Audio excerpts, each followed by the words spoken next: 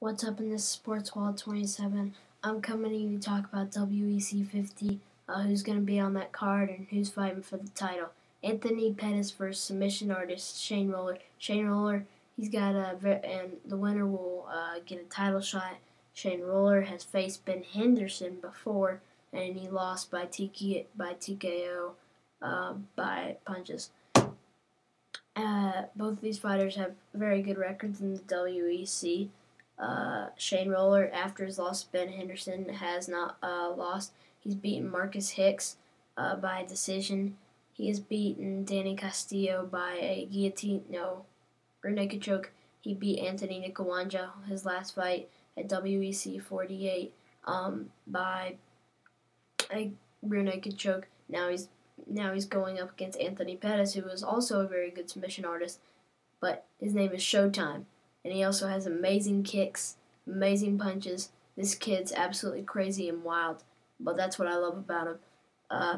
He's got skills all over the board, awesome and amazing, but he's a little bit too young, a bit too immature, and he could make a mistake against Shane, and Shane could catch him in a submission, Showtime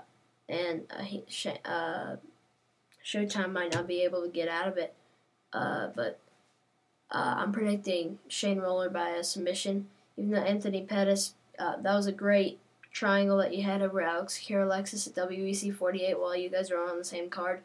That triangle choke was amazing. He got him in a triangle so he could pound him like that. Once when his legs had in the triangle position, he leaned him down, started hitting him hard, bombs away.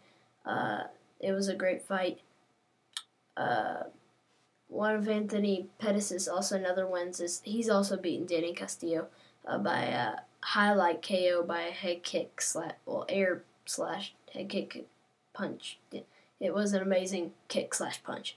But both these fighters have great talent. I'm just predicting Shane. Shane, I feel like he might not be able to stand with him. There's always a possibility that he could get knocked out. I think Anthony Pettis is a bit too small though. But I'm still predicting Shane Roller for experience, and he's matured. He knows what's up and down in the sport of MMA. I'm not saying he's a complete and utter veteran, but on the ground, he's really got the type of American jiu-jitsu. Find the submission, lock it in, either a guillotine or a naked choke. Those are his two best submissions, and he puts them in hard, and that's how I'm expecting the fight to go.